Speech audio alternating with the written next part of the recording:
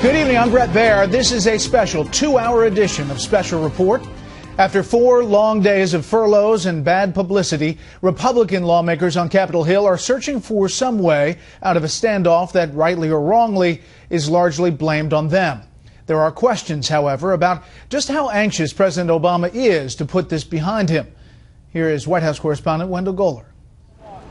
With the government shutdown limiting selections in the White House mess, the president walked to a sandwich shop a block away, where he denied a Wall Street Journal report that he's winning the spending battle by keeping government workers home. There's no winning when families don't have certainty about whether they're going to get paid or not. The photo opportunity also seemed geared toward reassuring tourists that Washington is safe after yesterday's car chase that began at the White House and ended with a woman being shot by police at the Capitol. On the way back, Mr. Obama also addressed Republican claims that he won't negotiate. Nothing's currently planned, but I'm always happy to talk to him and tell him, call the vote. And we can negotiate about a whole bunch of things. Late Thursday night, the White House announced Secretary of State Kerry will represent the U.S. at the APEC and ASEAN summits, canceling the rest of a presidential trip that had already been shortened earlier in the week. Press Secretary Jay Carney said in a written statement, quote, "This completely avoidable shutdown is setting back our ability to create jobs through promotion of U.S. exports."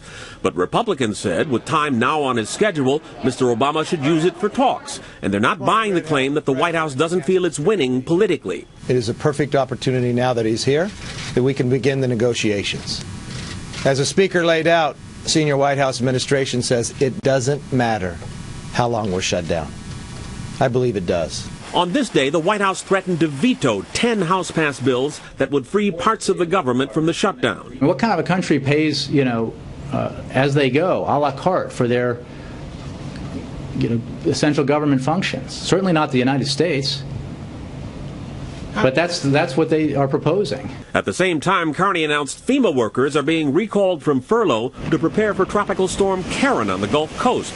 Republicans say they'll keep trying the piecemeal funding, and a day after an open mic caught Kentucky's 2 senators talking about sticking to their talking points, Republicans were doing just that. And the only message that we're getting from the White House, from the president, from the Democrats, Senator Reid, the majority leader, is one that says they're not willing to negotiate. That doesn't help solve our problems. Despite the president's claims that he is willing to negotiate, no meetings are scheduled, and Republicans plan to keep passing bills to reopen parts of the government, which the White House says will be vetoed if they somehow get through the Senate. Brett? Wendell Goller live on the North Lawn. Wendell, thank you.